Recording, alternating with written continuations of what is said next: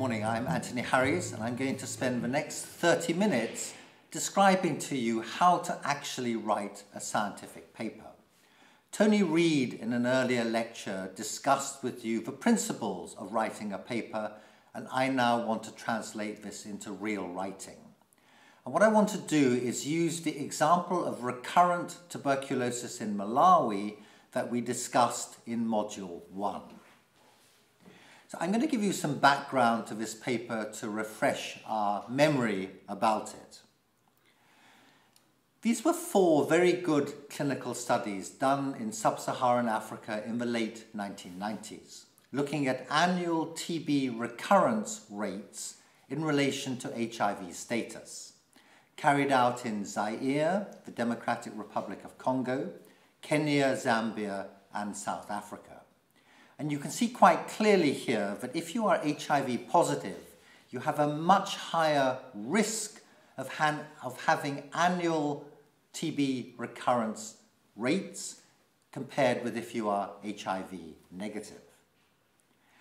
So if I summarize these 4 studies, they found that recurrence is increased in patients who were infected with HIV. Therefore, where HIV infection rates are high, we should find increased recurrence rates of tuberculosis. So let us go to Malawi.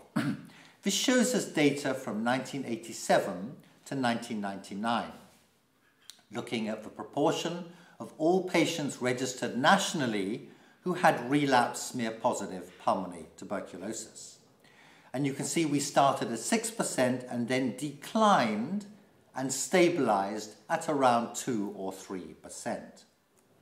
During this 12 years also, there were no recurrent cases of smear-negative pulmonary TB or extrapulmonary TB recorded in the TB registers. However, during this 12 years, there were a series of studies done at the district level and at the country level in Malawi looking at HIV prevalence in TB patients. And you can quite clearly see here that prevalence rose from 26% in 1986 up to 77% in the year 2000. So the problem in Malawi was this. Despite rising HIV prevalence rates, relapsed TB cases have stayed the same, and there have been no registered cases of recurrent smear-negative pulmonary TB or extrapulmonary TB. And therefore, the NTP was concerned that maybe, under routine program conditions, it was missing recurrent tuberculosis. So this is why the study was conducted. It was conducted nationally, data was collected, the data were analyzed, and now I'm going to describe how we write this paper. So let me go through the beginning of each section, the principles, and then show you how the writing is done. So the principles for the introduction are as follows. We describe the present situation and the background as to why we have carried out the study. We avoid a long, comprehensive review, and we state clearly at the end of the introduction the aim and objectives of the study. Generally, you should aim for about 1.5 pages of an introduction, and that is using 1.5 spaces or double space between each line. So this is how we would write the introduction to recurrent tuberculosis. The first paragraph sets the scene. We would say something like this.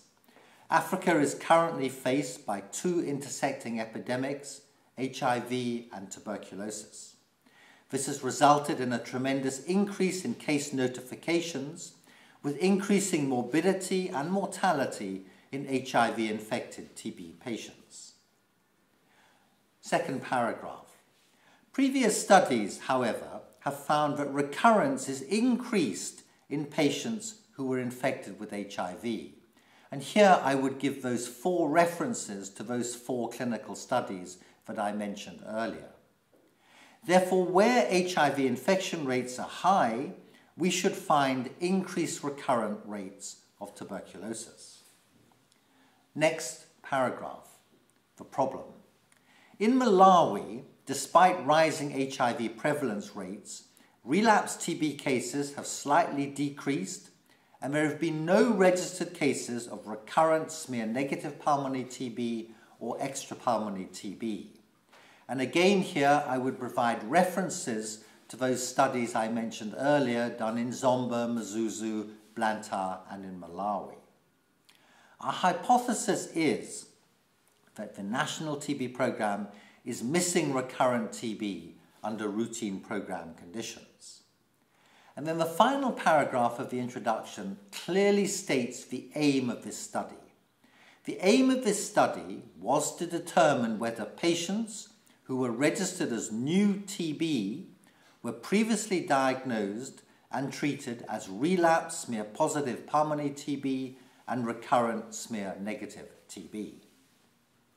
We then go on to the methods. The principles are as we have described in earlier presentations in this module and the previous module. Subheadings are design, setting, participants, data variables, where clearly we talk about sources of data, collection of data, and any validation of data, analysis and statistics, and ethics approval. So this is how we would write this part of the paper. Design. This was a cross-sectional study involving a structured interview of TB patients. Setting and site visits. General. This is a sub-heading. Malawi is a small country in Africa with high HIV and TB burdens. There is a good DOTS program, and all patients spend the first 2 months of TB treatment in hospital receiving initial phase therapy. Sites. All hospitals in the country that register and treat patients with TB were selected. These included 3 central hospitals, 22 district hospitals, and 18 mission hospitals. These hospitals were visited as part of the routine National TB Programme supervision. Participants. All patients who were in hospital receiving treatment during the initial phase and who had been registered as new TB were interviewed using a structured pro forma. Patients were identified by going round the TB wards, all patients being admitted to TB wards, in a set fashion and including all patients in their beds. Next subheading, data variables. Variables collected included TB registration number, age, sex, type of TB, and a previous history of tuberculosis. In those who said they had a previous history of TB, they were asked, when did they have it, what type of TB was it, and was treatment completed. Data were collected into a structured pro forma between January and June 1999. Validation of data on previous tuberculosis was done wherever possible using TB identity cards. Analysis and statistics. Sample size was not calculated because this was a national sample. Data were entered into EpiInfo software. The chi-squared test was used to compare differences in proportions between groups, and differences at the 5% level, p less than 0.05, were regarded as significant. Ethics approval, this is our final subheading under methods. Ethics approval was obtained from the Malawi National Health Science Research Committee. We now go on to results. So again, the basic principles are we report just the facts, we avoid duplication in text and tables. Tables or a table should clearly be a standalone with a clear heading and explanations as to what is going on in that table. Statistics, avoid comparing everything with everything, and generally in the results narrative aim for about 1 page. That is using 1.5 spaces or double space between the lines. So let's go on with our paper. First paragraph, basic demographic data. There were 1,254 patients with new TB. There were 575, brackets 46% men. The mean age of all patients, standard deviation, was 35, brackets 12 years. Next paragraph. The frequency of a previous episode of TB in patients registered as a new case for those with all types of TB and with different types of TB is shown in Table 1.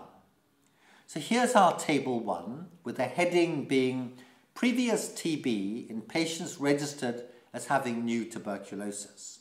And you can see that we have 3 columns. We have headings for each of those columns that go type of TB, registered as new, previous TB, and then in that first column we have the characteristics, all types, smear positive pulmonary TB, smear negative pulmonary TB, and extrapulmonary TB. And then we have the data. So you can clearly see this, 1,254 patients, 94 of them having previous TB, that being 8%. And for each of those different types of TB, we again have the numerator, the number registered as new TB, and we have the number basically and percentage with previous tuberculosis shown on the right-hand side. Next paragraph. Only 9 out of 94 previous episodes were validated with the patient producing an identity card. And finally, the last paragraph, some statistics. Compared to patients with smear-positive pulmonary TB, a previous episode of TB was significantly more common in patients with smear-negative PTB, odds ratio 3.5, 95% confidence interval 2.1 to 5.7, p less than 0.001, and patients with extrapulmonary TB, odds ratio 2.0, 95% confidence interval 1.1 to 3.7, p less than 0.05. And that brings us to the end of our results section. We then go on to the last part of the discussion. So again, remind ourselves of the principles. We start with a brief summary of the findings and what is new. We then discuss the strengths and limitations of the study. We then discuss the possible reasons for the findings, and fourthly, how the findings compare with other studies previously done. And finally, what are the implications of the study? Some people put the limitations of the study right at the end, but I prefer myself to have strengths and limitations together in that second paragraph. So how does this go on with the paper? First paragraph. This study confirms our hypothesis that in the setting of a TB control program, patients with a previous episode of TB were not being identified and were not being properly registered as either relapse or recurrent TB. Incorrect registrations were more common in patients with smear-negative pulmonary TB and extrapulmonary TB. Next paragraph. There were 3 important strengths of this study. First, it was countrywide and therefore probably representative of the situation in Malawi. Second, the same methods of selecting patients and going round the wards were used, and therefore there were no methodological biases. And third, the study adhered to strobe guidelines. These are guidelines published in The Lancet and other journals laying out how we should report on observational studies, such as the one being described. However, there were limitations to the study. First, an episode of previous TB was based mainly on the patient's history, and this may have been incorrect. We could only validate the findings in a small proportion of patients who had identity cards with them. Second, no data were collected on patients who were not in the ward at the time of the interview, and it is possible then that the patient sample was not representative of all patients who should have been in the wards. Thirdly, a systematic inquiry about why TB program staff failed to correctly register previously treated patients was not carried out, and therefore the reasons for incorrect registration are not known. We now go on to discuss possible reasons for the findings, and here we have to be speculative. So for this paper we might say The reasons could be that TB officers do not ask the right questions, patients may not disclose their treatment status, and finally, there were no guidelines anyway from the National TB Programme about what to do with recurrent smear-negative TB, and therefore district TB officers may have felt there was no point in knowing about the patient category. Comparison with previous studies. Here, on a literature review, we found no previous studies done. So we have to say there have been no previous studies done examining this aspect of TB control programs. What are the implications of the study? There were 3 implications. Recurrent TB is being missed, and therefore we need, as a Malawi National TB Control Programme, to first discuss the problem with all National TB Programme staff in a national seminar. 2, issue guidelines from the central unit to all districts about how to correctly manage recurrent TB. And 3rd, we will incorporate guidelines into a revised National TB Manual in the following year. Then the final paragraph concludes. Very simply, we say something like this. In conclusion, this study has identified a weakness of reporting in the Malawi National TB Programme, and steps are being made to rectify the situation. And by concluding like that, we have now completed the main body, the main part of this scientific paper. Thank you.